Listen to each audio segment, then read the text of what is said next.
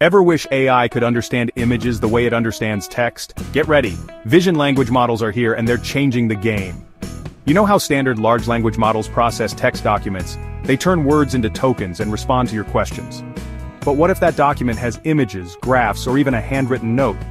A standard large language model hits a wall. It can't process that visual data. That's where vision language models, or VLMs, come in. They're multimodal, meaning they can take in both text and image files and understand their meaning. Then they generate a text response. So what can they do? Visual question answering. Show it a picture and ask it what's happening. It doesn't just see pixels, it recognizes objects, people, and context. Like telling you there's a car waiting at a red light in a city street photo. They can also provide captioning for images. Show it a dog playing and it might say, a golden retriever playing fetch in a park. But it's not just photos. Vision language models are amazing for document understanding.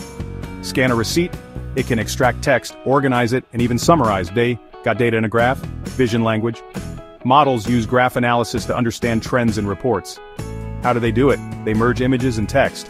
While large language models use text tokens, vision language models have a vision encoder that processes images into numerical data, extracting patterns and spatial relationships into feature vectors. Then, a projector maps these image embeddings into image tokens that align with text tokens. These image and text tokens are processed together by the large language model using its attention mechanisms, understanding their relationships regardless of origin.